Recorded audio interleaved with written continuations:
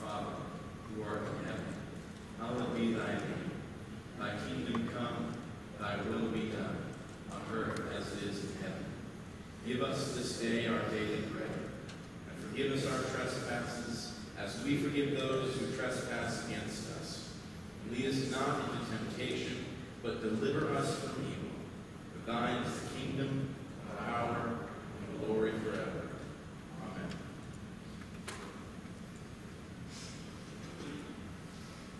Our scripture reading this morning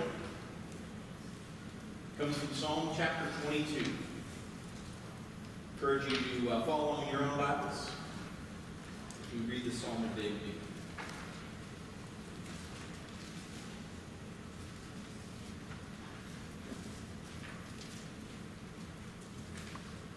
Hear God's word this morning. My God, why have you forsaken me? Why are you so far from helping me, from the words of my groaning? Oh my God, I cry by day, but you do not answer, and by night, but find no rest. Yet you are holy, enthroned on the praises of Israel. In you our ancestors trusted. They trusted, and you delivered them. To you they cried and were saved. In you they trusted and were not put to shame. But I am a worm and not human, scorned by others and despised by the people. All who see me mock at me. They make mouths at me, they shake their heads. Put your cause to the Lord, let him deliver. Let him rescue the one in whom he delights. Yet it was you who took me from the womb.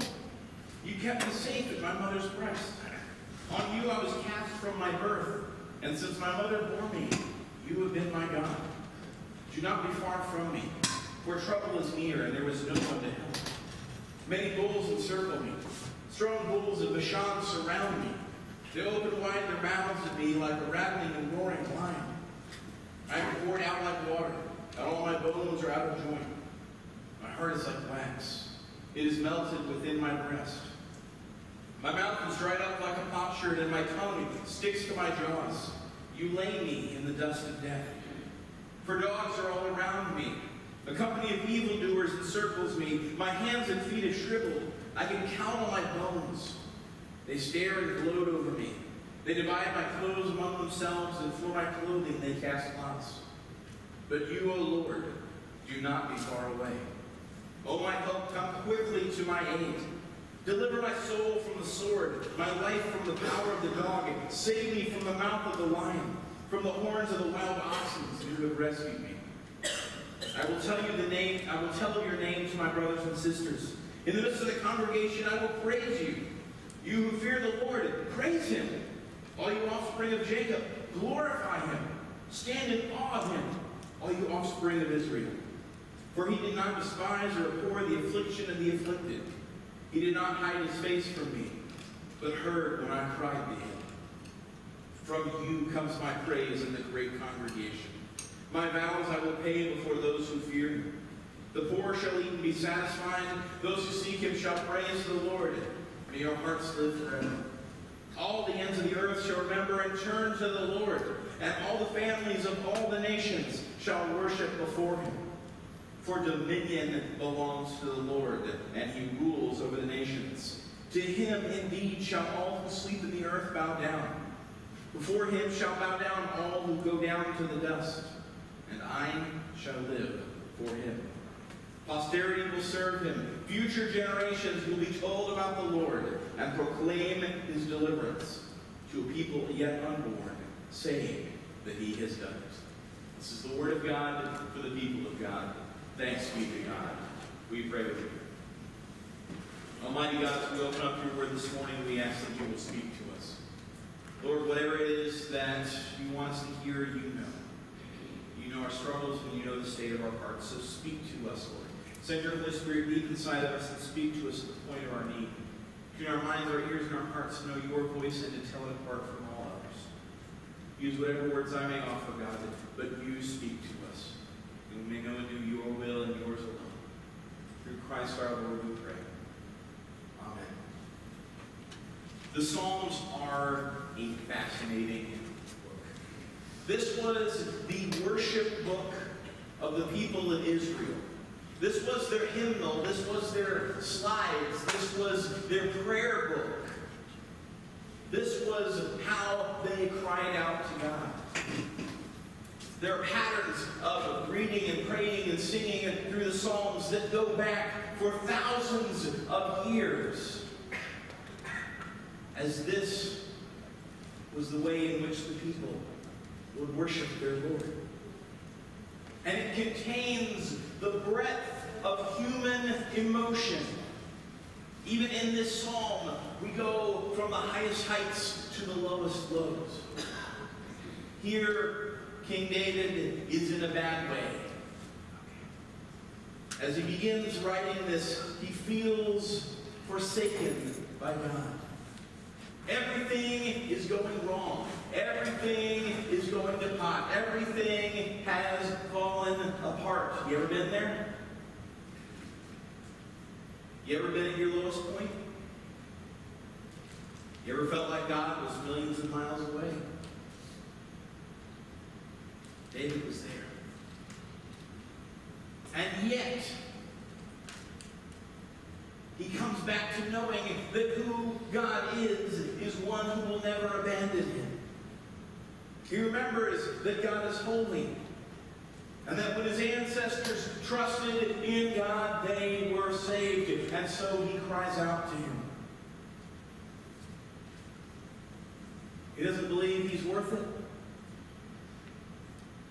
But yet he knows that God has been intimately involved in his life from the very beginning of life itself. And so he gives thanks to God for all that he has done. This is one of the prayers of God's people. This was an act of worship to God, to cry out from the lowest place, from the depths of despair, and to call on the God whom we know. Even if we can't see it in the moment, we know is with us. That was the kind of faith that David had, that even when everything was going wrong, and he went through several seasons of life where things were going horribly, horribly wrong. Whether it be that the king that he served as a musician and soldier was repeatedly trying to kill him, whether it be that his own family was rebelling against him, he knew from the deepest depths that God was with him. Now, if there's any reason that many people know this psalm, it's because this isn't the last time in the Scripture that we hear these words. Matthew chapter 24, starting in verse 45, Jesus is on the cross. He has been beaten, he has been whipped, he has been stripped, he has been run through a mock trial, he has been scorned by his enemies. And in verse 45 it says, from noon on, darkness came over the whole land until 3 in the afternoon. And about 3 o'clock, Jesus cried out in a loud voice, Eli, Eli, lama sabachthani, which means, my God, why have you forsaken me? There are many who have wrestled with this over time. How can God forsake God? This is the Son of God. This is God himself. This is one person of the Trinity. How can he be forsaken by God? And we know that God cannot be in the presence of sin. And we know that the sins of the world were upon Jesus. And yet, maybe there's something more going on here. Because this is still God on the cross. And so as he cries out, my God, why have you forsaken me? Perhaps it is that he's calling attention back to this song. To say that even though this seems like the darkest hour, and indeed all of the signs were there to say that it was, much like his ancestor David, his enemies had surrounded him. He was on death's doorstep. They were mocking him, saying to him he could save others. Why can't he save himself? And not to put too fine a point on it, several verses earlier, in verse 35, when they had crucified him, they divided his clothes among themselves by casting lots, just as Psalm 22 had said. This wasn't just a hymn, it was a prophecy of what was to come. And yet through this was not a sign that the Son of God had been abandoned to his fate, but rather that God's salvation was at hand. That the one who had delivered Israel from slavery to Egypt was delivering us from slavery to sin and death, and we were not forsaken. We were not abandoned by the God we had rebelled against. For he had taken our sins upon himself. This is the same God that calls to you today, that has worked for millennia to save you, to save each and every one of us from bondage, from sin, from eternal death. You know it. This is the Savior that loves you so much that he could not let the just punishment for your sin be carried out, but instead took it on himself, so that justice would be fulfilled, but love would be known. Know him as your Savior. Know him as your Lord. Know that no matter what you are going through right now, he has not abandoned you. You may not be able to feel him right now. You may have done some things to put some distance between you and him. You may have turned your back on him.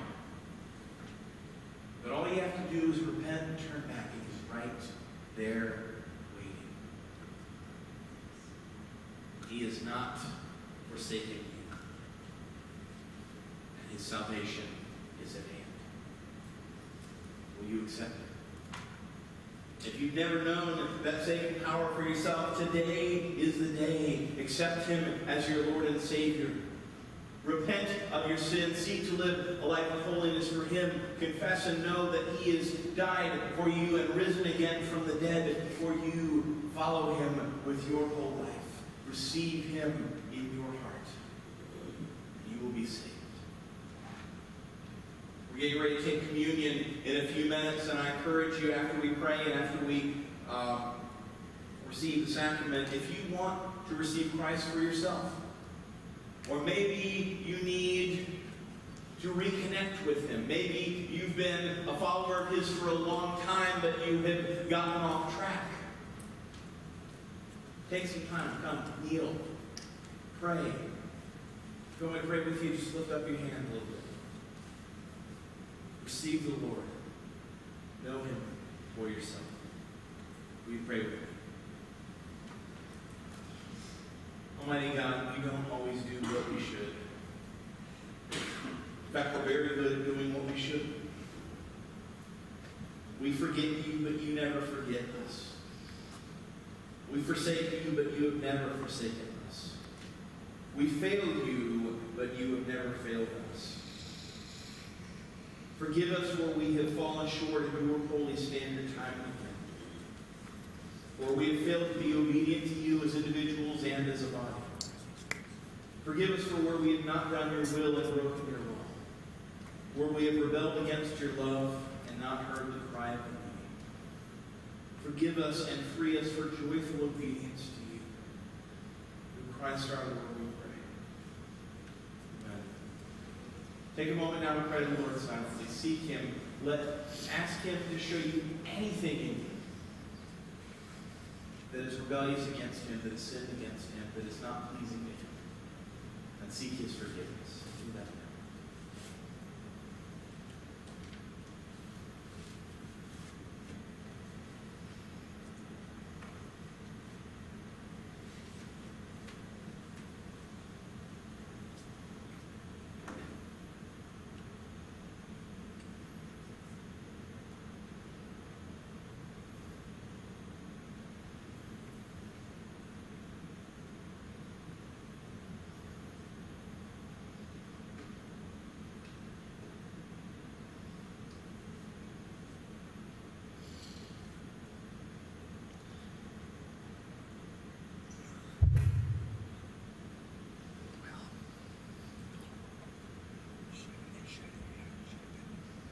good news.